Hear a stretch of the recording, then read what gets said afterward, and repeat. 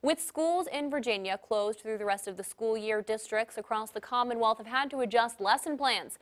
Most have turned to virtual learning to continue classwork, but some students don't have the ability to access their lessons. 10 on your side's Tamara Scott joins us now from the newsroom. And Tamara, you spoke with leaders at Norfolk Public Schools about bridging this digital divide. Yeah, that's right, Kayla. So many students who may not have the technology they need right now. It's coming, but it's coming in waves. Did a survey right before the shutdown.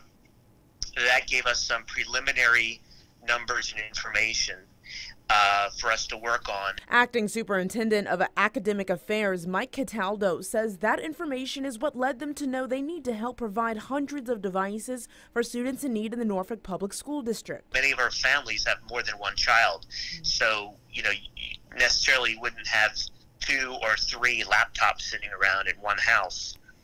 And if you have multiple children at home.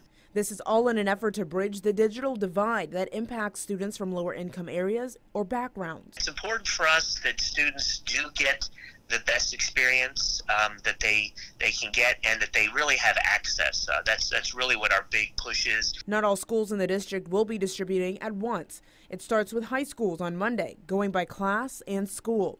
Cataldo says students and families have already been contacted. It really should be a very quick process by having them in cars. I think that we're going to maintain the social distance that is important, and we're going to make sure that all the devices that we have that have been in the school have been thoroughly wiped down and cleaned.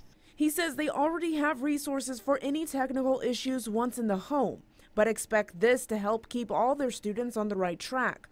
And if you need Wi-Fi, a delivery of hotspots may be coming in mid-May. Cataldo says this is new for everyone, but it's setting them on a path they had already planned. We're probably going to be seeing a lot more of computer use in education from this point forward based on what's happened in the last couple months. Now, if your Norfolk student could use some technical support or device, reach out to your teacher or principal for help. And for more information on that schedule, head to WAVY.com. Tamara Scott, 10 on your side.